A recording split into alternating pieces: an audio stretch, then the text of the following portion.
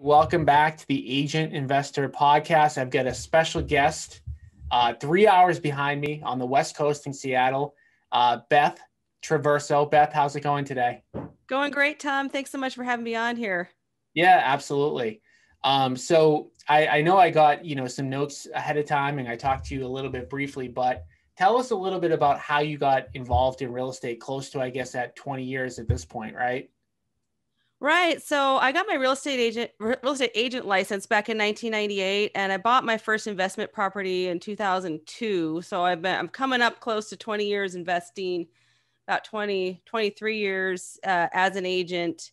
Um, and it does kind of go hand in hand, because we are, how I got started in real estate basically was, I have to go way back, but Yeah. I was fortunate enough to connect with a Good great. time. Okay, I was just like, where do I start here? There's so many layers to this story. I could literally talk for hours. So I'm trying to pick and choose like what's going to be the best way to start this story.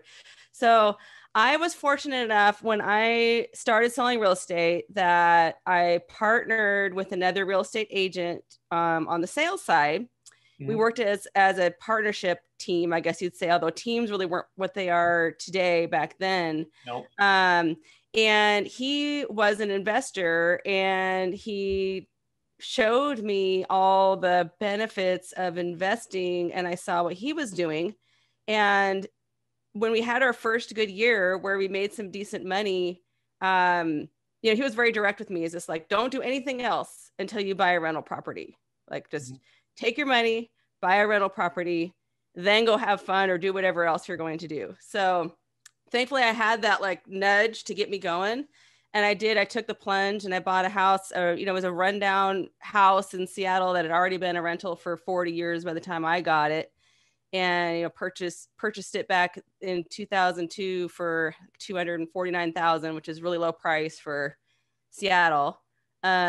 Just got my foot in the door, and I made every mistake and learned all kinds of things. And uh, some of those, I wouldn't say it was like a slam dunk home run first deal, but it certainly is something that I'll always appreciate just because it started me going and got me feeling a little more confident and knowing that, okay, I can do this. I had some challenges, survived those challenges, ended up selling it many years later and trading it into something else for far more than I purchased it for. And just got some experience under my belt. So that was my first step into the world of investing back then. Yeah, no, I think one point that you made that I think is really important is like you said you didn't get a great deal on your first property. And I think some people wait. They think, oh, I need to get this incredible deal. But what you had said, I totally agree with. It's like it's more about the confidence that you can actually Yeah. invest whatever you do. Right. And obviously now looking back, 20 years later, in hindsight, I don't care what you're buying in Seattle in the twos, you can't get anything. You can't get. I know. Really, I think it's more important that you decide than what you decide. And of course, nobody wants to make a foolish decision and go way out and buy something really ridiculous. But I mean, really, like I could have bought, it doesn't matter if maybe I should have bought that house for 220 instead of 250. Like, I honestly don't care at this point. It doesn't matter. What does matter is just starting. And even still, like in a high priced market where we are, the really great deals. I always tell people, like, it seems more like a good, fair deal is a good deal. Mhm. Like finding something that's like, every once in a while, you'll get something will just fall in your lap as an agent. That's just like, wow, I can't believe this just happened. It's so great. But those are few and far between. And I do think that if people are waiting for that perfect scenario to line up because they read that it's supposed to be this equation before you can, if it doesn't meet this number threshold or whatever, then it's not a good deal, and it must cash flow this percentage of the purchase price or what, all these different rules that people have. And I think the most important thing, like you were saying, is just get out there and get started. And even like I said, even if it's not great, if it's like that deal I bought, I remember it didn't cash flow at all in the beginning. I think my payment was pretty much exactly what the rent was. And it needed all kinds of work, and there was tenant challenges and everything else because I didn't know what I was doing and I was self-managing. But looking back on it, it's like really none of that mattered because it was just the catalyst to get things started. So, Nice. So yeah. even backing up a little bit, so what got you to even go into real estate to begin with? Yeah, so I was feeling kind of directionless. I'm one of those people that never had like a quote unquote real job. Like real estate was always my job. I didn't go to college. I was just kind of drifting. But I knew I had a lot of ambition and I knew that I could build something, but I just didn't know how to do it. And I did, thankfully, I bought my first house in Seattle that I lived in a few years before I bought that rental house. And that there was a lot of lessons learned there too. But that process of buying that before I got my license, it just kind of got me fired up for the hunt and the search and helping people get on the property ladder and just get started building equity and adding value. And I guess that is investing in its own way too. Although like your house that you live in is not necessarily, I mean, it's an investment in that it's an asset, but and there's ways to improve value, et cetera, but it's not like a, cash flowing rental. But just getting on that started me on the real estate sales track. Once I got into my house, I was helping my friends. I was so excited. I was only 21 years old at the time, and I was like, "Hey, this is really possible. Let's get out here and do this." All my friends like, "You need to do this too. Like, this is so great." Yep. And so I was helping them find houses, and then they're like, "Okay, well now I need an agent to help me buy it. Do you have an agent?" And I was like, "Oh, well, maybe that's something I could do." So it just kind of seemed like the natural progression of things, and never looked back. Yeah, no, I hear that story a lot where people, get sparked from buying their own property. Sometimes I hear people say, my agent was so bad that actually catapulted me into Yeah. saying I should be an agent. So, Right. but Yeah. so you were selling friends and family's homes, and then you said that someone that was a developer that you were friendly with ended up kind of pushing you to do your first investment deal, right? Yeah, he wasn't really a developer, but more Okay. just like an entrepreneurial investor type Yep. of person. Very creative, good with making connections and relationships and being resourceful, and just it kind of opened my mind to like thinking like this is possible. He can do it, I can do it. We're not that different. Um, so around 2002 was also the time I met my future husband around that time also. And he is a contractor, and he also had a house that he had bought, and then he had one rental property too. So it was kind of like, oh wow, we're like already synced on all of that. So then, he and I partnered up as far as like, well, in more ways than one. Obviously, we got married, and we were buying other properties, and he fixes them and I find them. It's kind of like we have our roles, and just finding that other person to take that and just kind of combine forces, and it feels like a snowball when you have the right partner. But I also don't want anybody listening to this to think that they can't do it if they don't have a partner that's as equally invested in real estate. But I know for me it really was key for us. When we joined forces, it really still to this day really helps us achieve a lot more than we could if I was just trying to do it on my own. Yeah, well, I know in my business, like I have a business partner. They handle all the construction side. I do all the sales and marketing. But like you said, you don't need to have a partner because you don't need to have a partner to fill that void. I mean, not everybody can do every piece. Not everybody has the finances. Not everybody has the construction background. Not everybody has the sales and marketing. And as somebody who's building out, you need to find people that can kind of fill those seats. So you bought your first deal. You were kind of break even. And now after you did that first deal, or you bought that first rental property, did that like motivate you to do more? Did you have any like struggles or any hesitations like about doing more after you bought your first rental? How did that go? Yeah, well, I mean, there definitely were ups and downs, but it was very exciting to see the value going up. I mean, I'm in a high appreciating market, so it was really, really cool to just watch that value just explode over Can I just ask years. you, what would that property be worth today if you sold it? Probably about $1 million. So I knew it was going to Yeah, be high, and yeah, I wanted to make that point to make a point yeah. because in one way, 20 years is a really long time. In another area, if you're like me, like I feel like 20 years ago was kind of like yesterday. I know it's really And not that, it doesn't feel long ago at all. It's crazy how it really doesn't feel that long ago. so I started my career 16 years ago in real estate. And so like it goes by quick. And so Yeah. like for most people, like a 20-year horizon can almost guarantee that you're going to get big appreciation. Yeah. In a 2-year window, in a 1-year window, in a 4-year window, it can be tough. But 20 Mhm. years is huge. Now you paid again, what, two and a quarter for that? I paid 249 or something, 250 we'll call it. Yeah. So one deal, and this is something that I preach all the time. One deal can change your life, and that Yeah. one deal is $750,000, $750,000 of appreciation, and that's one deal. So I'm sorry I interrupted you, but so you were telling about like how that kind of first property was going. Yeah. And so also it was a springboard to help me purchase other properties too. Because once that equity started to go up, you just, within a couple years, I kind of got my feet wet, got things figured out, improved the property, got better renters in there, et cetera, et cetera. And then I was able to get a line of credit on it and then use that line of credit to purchase other rental properties. Mm-hmm. So it's kind of like you can use one. You've got to be careful to not over leverage, Mm-hmm. but within certain limitations, I think it's perfectly fine to pull out some of that cash to purchase other properties. So I mean, of course, I put my own money in it too. Some people don't like to, they try to not use their own money, but I don't mind putting some of my own money into a deal. But we purchased several other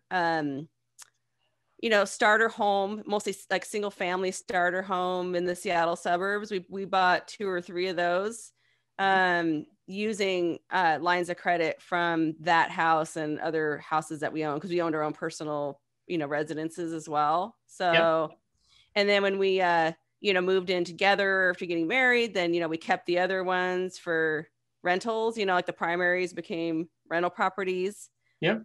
Um, and then, as time goes on, some of these properties provide opportunities. So like when 2008 hit, that hit us like a ton of bricks, like a lot of people.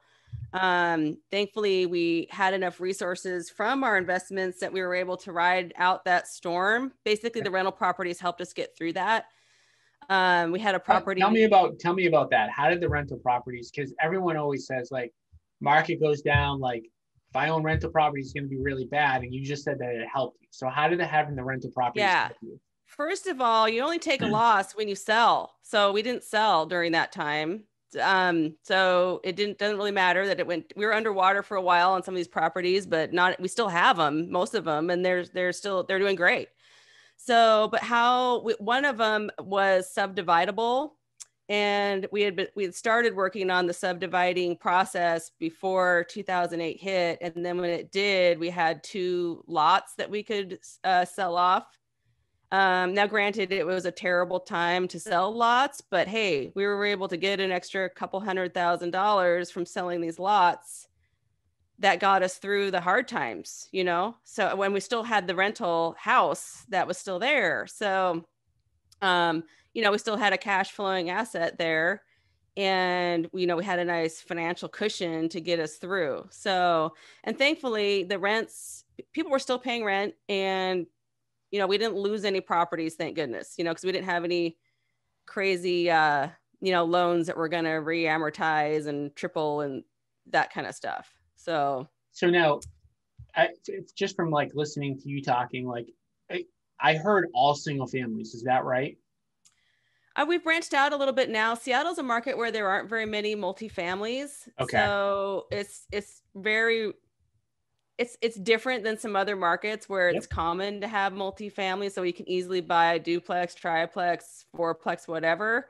They're pretty rare up here. So we have one duplex. It's mostly, and we have some commercial. We've got a couple of vacation rentals that are single family, and even some land, which it's hard to get rent off of land, but we do have one that we rent out and get some cash flow. We rent it as a construction yard. So it's just kind of a matter of just kind of being open-minded about different opportunities that come along. And I have certain criteria that when I see certain things that fit a certain profile, I kind of go, okay, this might be a possibility for us. And I found that as time goes on, I'm more open to different kinds of properties and different, uh, it's all about like upside and location for me. Mhm. So, and I have been really hooked on the high appreciation. So for me, it's cash flow is important, of course, but I'm more appreciation focused, and I know I differ from a lot of people in that, but that's worked fantastically well for us over the years. You know, you talk about the one house, it's like that was 750 from one house. It's like, well, what if you have 15 houses? You know, look at that. So it's just like, Well, you know, I yeah, think I think it depends where you geographically live. yeah, So I think like, I talk to people that, live in the Midwest, or they live in Florida, or they live in like areas where the appreciation is almost nothing. I mean, I guess a lot of areas have appreciated a lot, but they're slower and steadier. And over the course of 20 years, that $200,000 property, maybe that's worth 300 in a market like that. I'm in Boston, you're in Seattle. We're in two of the bigger appreciating markets like in the country. And so I think for people that don't look at appreciation, it might be because they're in a market where they haven't gotten that benefit. right, One thing that you said that I think people struggle with too is like, well, like I can see myself purchasing my first property. I can get a down payment saved for my first one. How do I get my second, my third, my fourth? And a simple thing like that you mentioned, but I think it's important when people start to think about like, how do I accumulate a rental property portfolio, is those lines of credit. And those lines of credit are easier to get when your property's worth double what, and that's where the appreciation definitely plays in some markets where, it yeah. happens. But now, correct me if I'm wrong, were any of those properties like cash flow negative? No, that first one I bought, I think, was cash flow negative for a little while. Yeah. We have bought a couple years ago when we were getting started that might be a couple $100 a month cash flow negative. And you always have to be really careful when doing that. You know, like we made sure we always have a lot of, enough reserves to cover any circumstance, and I hear a lot of people tell me like, well, what if all your houses are empty? It's like, well, that's literally never happened in 20 years, and I don't, but if a couple of them are empty, that's okay. We'll survive. You got to have, resources to cover that. But,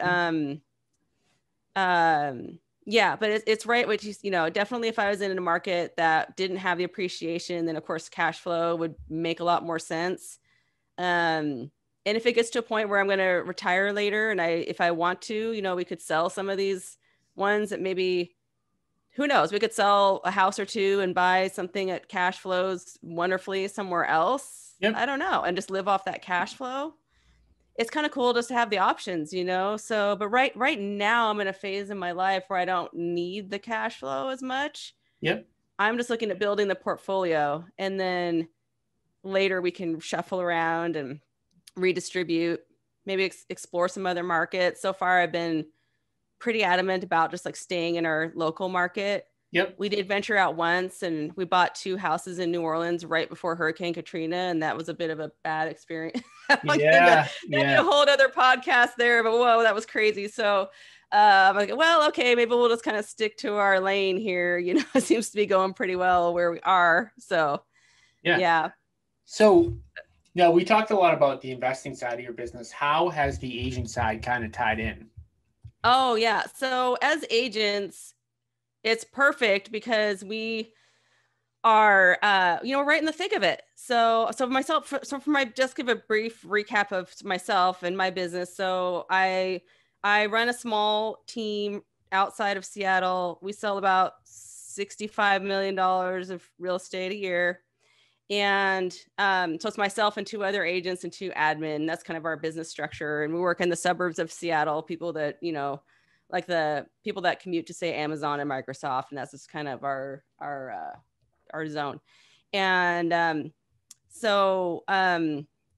as far as, so being a real estate agent gives us the perfect opportunity for investing. Number one, we know it. We're in it, we understand it. And hopefully it doesn't feel as scary as it might for other people. We spot opportunities when they come along, because I'm up to my eyeballs in the MLS like every single day combing through properties.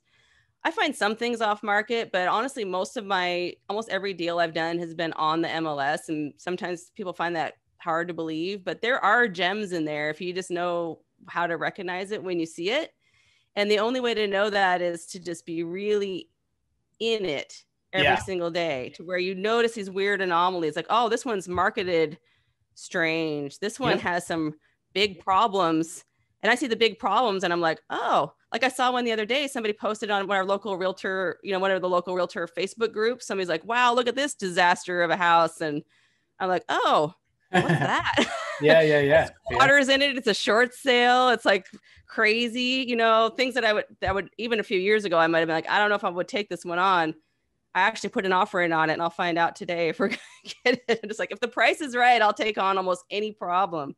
Yep. So, and if we can solve those problems, huge upside. So if that works out on that deal, I could easily do some renovations and double the value. If we're able to, we just got to deal with the issues in the meantime and put up with the inconvenience. So, and also being resourceful, like finding ways to source cash, like this, some of the more funky deals you can't purchase with regular financing. So you have to have other financing options in place. So, that's another thing. Like, definitely as you get more advanced, it's better to have more, advanced resources and skill sets to solve those problems. Mm-hmm. Yeah, So, I mean, I like, the on the MLS thing is interesting because like people always say you can't get a deal on the MLS. But really, like, I know it is definitely more difficult, and I will be completely honest. I buy almost like if I buy 150 houses in a year, like 148 are off the MLS. And that's my business model.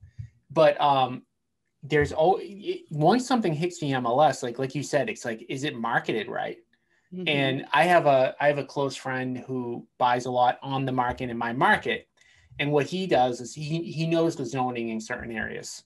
And what he'll look for, and this is just an example, but what he'll look for is he knows in a certain area, it's zone right now, if it's a single family, you can always get a 2 there. And what he finds a lot of times is that it just gets marketed as a single family because the realtor who lists it has no idea. And a lot of times even the seller has no idea.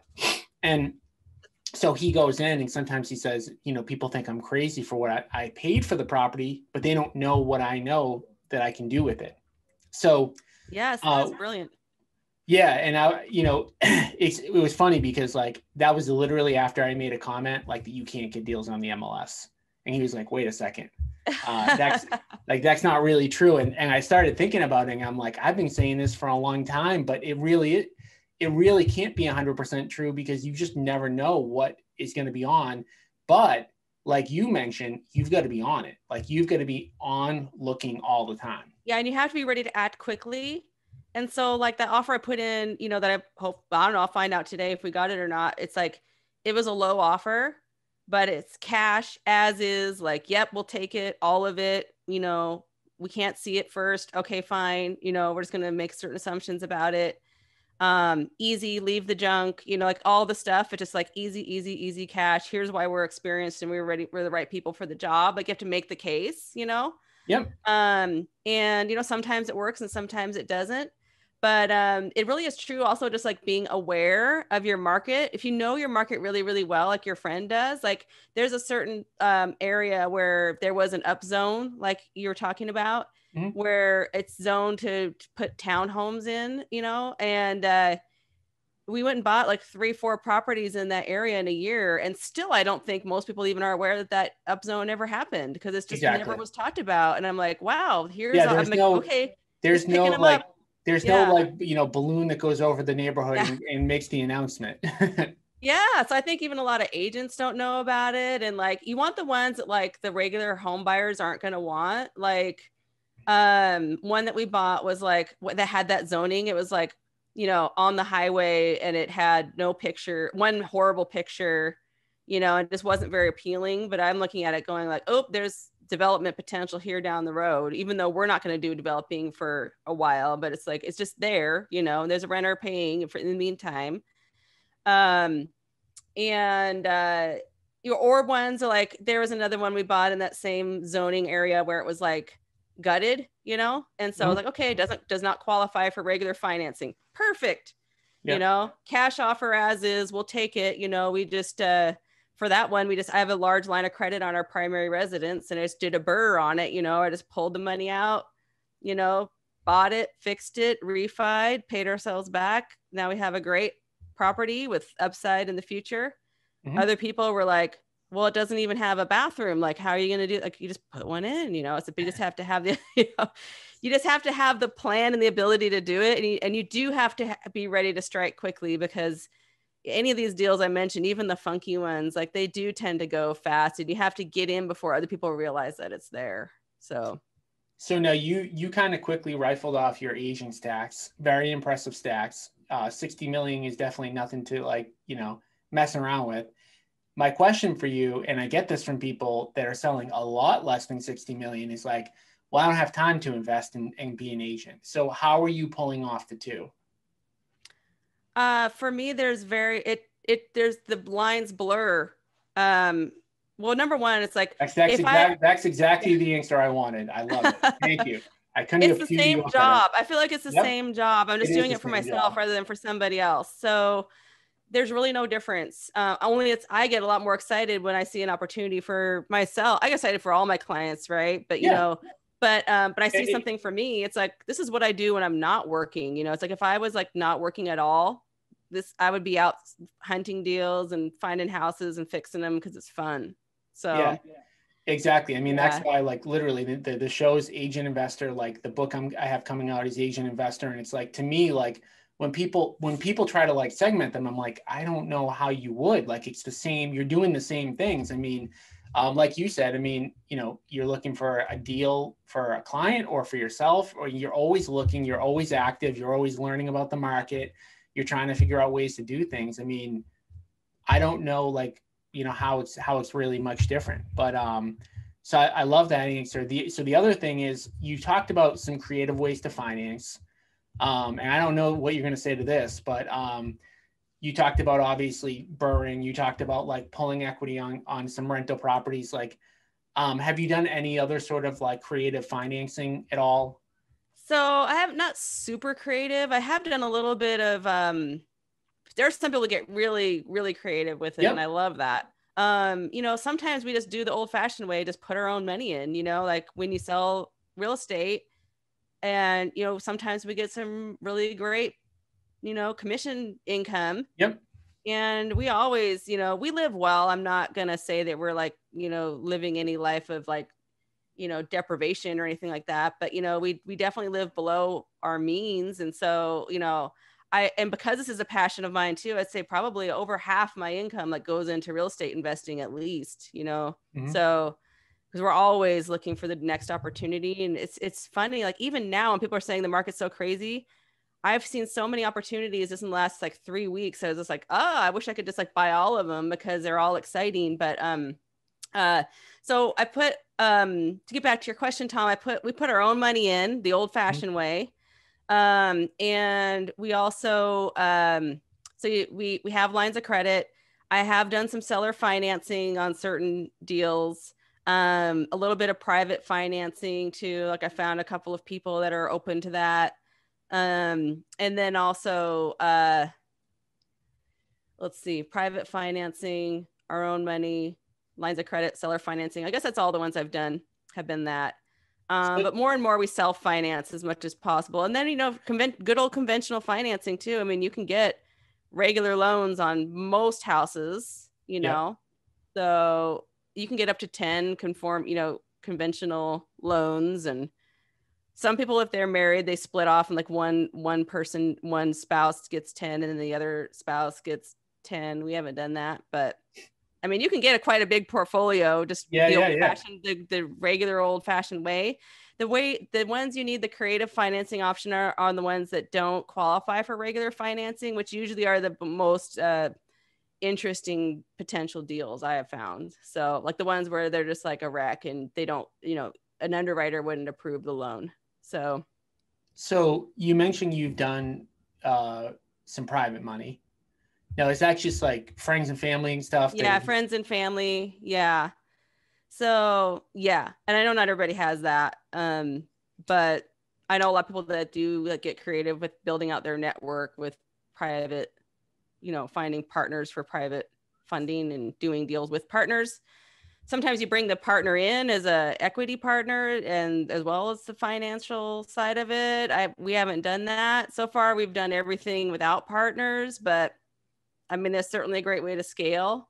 Yeah. Um, we haven't done that yet, but usually for me, the private financing has been more for like a stepping stone, Hmm. like just to get us through the door. Yep. And then we find some kind of like conventional financing to, pay them back and move on. And then you can kind of recycle that money too. Because if it works out well for them, where it's like a win-win, and they can see that, okay, Beth's going to follow through. We know this is going to work. And then the next time, and they make some money and we make some money. And then we find the next one. It's, okay, let's do it again. And, there's a decent chance that they will. So, Yeah, and the advantage that everybody has right now that's trying to raise private capital is, okay, well, what's somebody's options if they've got $200,000 in the bank?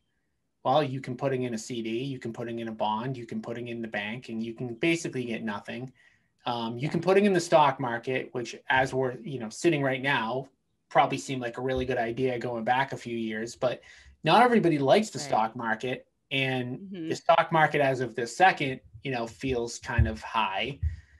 So where else can you get like a guaranteed return on an asset class that like everybody knows? So we've done a bunch of that. I've never seller financed. That's one thing I've never done. I've done a lot of creative financing, but never seller. I never needed to. And Yeah. actually, in most cases, the seller has sold to me because they want to be out. Right. So how did you pull that one off? What did that deal look like? Yeah, so that was kind of a weird one. The only land one that we bought as an investment, it's in the area when that upzone area I was talking about. There was a piece of land in a really good location popped up, and it was being sold as vacant land, and it was a construction yard. And my husband being in construction, I was like, "Hey, you like this construction yard? Kind of interesting." They're asking, I think, 149,000 for this lot. Mm-hmm. And I was like, oh, this is interesting because we could build on it later. It's across from the park and the river. Like, this could be a good location. And, or in the meantime, you just keep it like it is and just park your stuff there. Like that's kind of cool too. And so then we just kind of did the math on like, if we were going to have like people do RV parking there or something, because like there's actually quite a bit of money in that. And we ultimately ended up just renting it out to a landscaper who just pays us to park all our stuff there because there's very few places you can do that around our area. However, how the deal ended up being structured was I just called the agent. We talked about it. I said, would they be open to seller financing? And he's like, yeah, they would. So we just put something together. What was that? I think it was like 4% interest or something like that. And I think it was like 10-year, it was like interest only for 10 years and then like a balloon payment, you have to pay it off or something like that. I can't I remember love that exactly. you're doing like all of these super impressive things, but just like it's like casual, like, yeah, we just decided that we were going to see if they would sell a finance. And then they said, yeah. And then it's just like all of your stories kind of just seem like that. Like, it's just funny. I know. And it's kind of that would have maybe intimidated me at one point, but now it's just sort of like, well, I just felt it out, and the agent was kind of a creative minded person, and I could tell he was a little green, but a good person. And the sellers were cool people too. They were landscapers just looking to sell their lot. This was right before COVID happened and all that stuff. So this wanted some cash. Oh, and this has an interesting wrinkle to it too. So we bought the place for, I think we paid, forget. I think we paid like I think we paid 130 for it.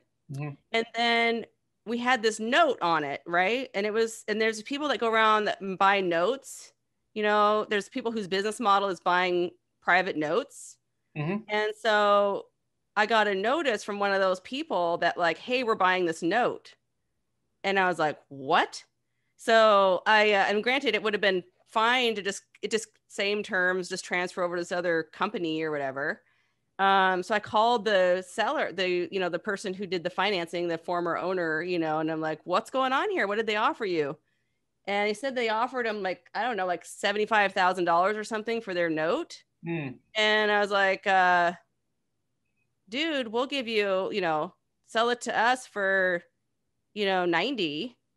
And we'll just buy it out for 90, even Yeah. though we owed, like, I forget what it was. Basically we got another like 30 grand out of it just by paying more than what the note buyer was going to pay. Does that make sense? I know that kind of got a little bit vague there, but No, it made yeah. perfect sense. So you had a note for 120, you said?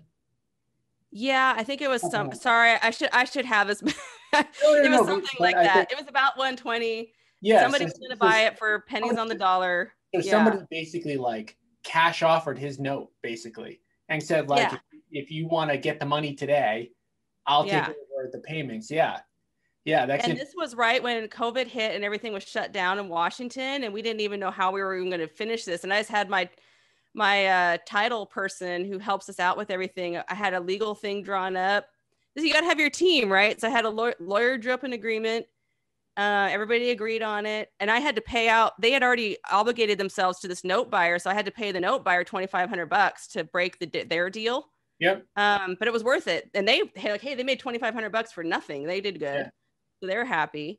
Yeah. And then I met them. I remember I met them out in like the, supermarket parking lot because we couldn't meet inside. Everything was closed. We just signed on the hood of our cars, and I gave them a cashier's check for whatever the balance due was. And they just signed the deed to reconvey the deed of trust or whatever. Mm-hmm. And then my escrow person went and recorded it. So it's like, you got to make sure it's all done legitimately, right? So we can sell it with clear title and all that. So you just got to have, but as agents, we know how to do that, right? So it's like, we knew what to do. I knew what to do, and I had the right person to do it.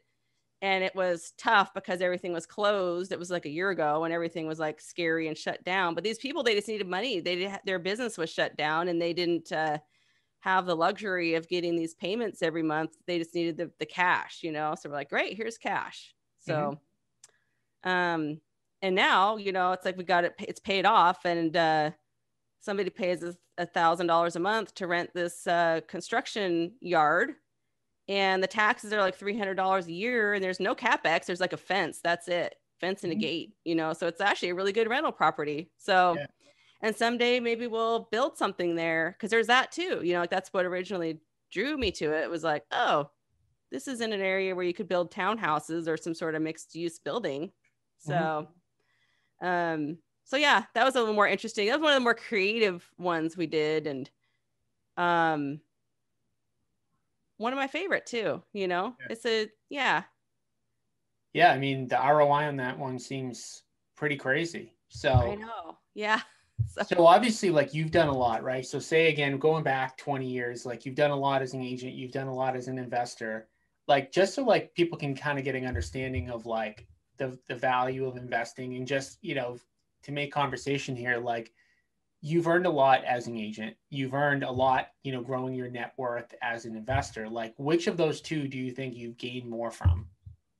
If you definitely had to as an investor, definitely as an investor. So, because we don't have any retirement plans. I know you talk about that a lot on the show, but it's like as an agent, like you got to find a way to make make money to retire. Yep. So, and otherwise you'd be working till you die, and I don't want to work until I love my job, but I don't want to work until I die. And so, yeah, investing has been exponentially more profitable than and I've done really well in real estate. So it's That's not what like I'm saying. real That's my estate's point. And that's typically what, and imagine like, for the people that are listening that, are selling a lot less, how much more that kind of multiplier would be. And let me ask you one more question before I set you up for kind of my last thing is, what have you spent more time doing? Helping people buying or selling properties, hours wise, or investing? Definitely helping my clients buy and sell takes a lot more of my time than the investing side of it. So you're queuing me up for the last thing. So for the people that are here, they're selling real estate, that are listening, that like haven't got into investing yet, like going back to like your past self, like what would you say to somebody like that that's either scared or they don't think they can do it or whatever? I would say give yourself some credit. You know, it's like, you can handle it. Mm-hmm. Things will happen that will challenge you. Embrace that challenge, because that's how you learn and you grow. And even if you mess up a little bit, it makes a good story later. And we all need good stories. And it just gets started. You know, people get so scared. And I was scared too. Yep, Get I was scared. too. It took You me get like 5 years scared. to do my first deal. Yeah. Right. So, Yeah. you know, and like it is scary, but you can do it. And once you get the feeling, like just like anything scary, you start doing it, even like going on a podcast or any kind of thing that might be like a little bit scary for some people. It's like you do it and you realize like, oh, okay, that actually wasn't bad. And then you can push a little further, do a little bit more. You need to get a little bit comfortable being uncomfortable. And that's true in real estate sales and investing. Um, just yeah, I know it's easy to say like just do it. It's so simple and cliche, but I mean, it really is true. It's like just get out there and do it. You'll find that you're stronger than you think you are. It's not going to be as hard as you think it is. Build your team. Like if you're worried, like I don't think I can handle property management, get a property manager. Yeah. You know, I managed it myself for years, and now I realize I'm a terrible property manager. And so Yeah. just like I don't want to deal with that anymore. And I don't, you know, it's just like, oh, I don't know how to deal with the legal stuff. Find an attorney that can help you if you've got something complicated. You know, you got your title and escrow people, or, you know, lawyers, depending on what state you're in. Just, you know, tap into that network, use it. And if you know, I would say that there's always real estate meetup groups. You know, these days it tends to be more like Zoom or whatever, but people are starting to meet up again in person. It's just like, get involved with other investors in the area. And most people who are successful are more than happy to help out people who are looking to be successful. Because I can tell you, like myself, like I love helping people who want to get started in investing. In my real world, like I don't bring it up that much because a lot of people don't really want to hear about it, you know? So it's like, and it drives me crazy because I just want to tell everybody, you know, but I learned a long time ago, like you got to just kind of keep that close. And if somebody shows interest, then I'm just like, oh, please, you know, allow me to help you, you know? And so it feels good to help people. So there's people out there that are looking to um, share their knowledge, you know, people who are, you know, have an abundance mindset, who want to help other people succeed. I love So it. I would just say, find those people, you know, like I was lucky that I had that one person way back when that kind of showed me the way. There was no, you know, social media or any of this stuff back then, you know, so it had to happen more organically, you know, but nowadays there's no excuse. You can There's tap no, into people anywhere across the country.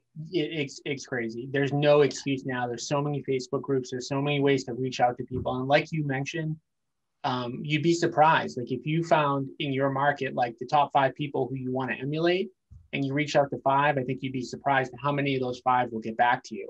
And even if only one gets back to you, that's all you need to get started. Yeah.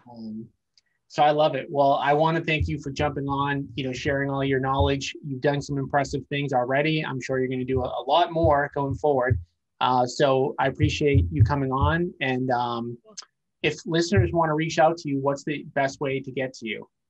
Yeah. So I'm on Facebook quite a bit. So if you just type in my name, Beth Traverso on Facebook, you'll find me. Or my website, bethtraverso.com is a good way to find me too. So in either one of those ways is a good way to reach out. Awesome. So, yeah. All right. Well, I want to thank you again. And guys, we'll be back next week again with another Asian Investor podcast. So thank you for tuning in.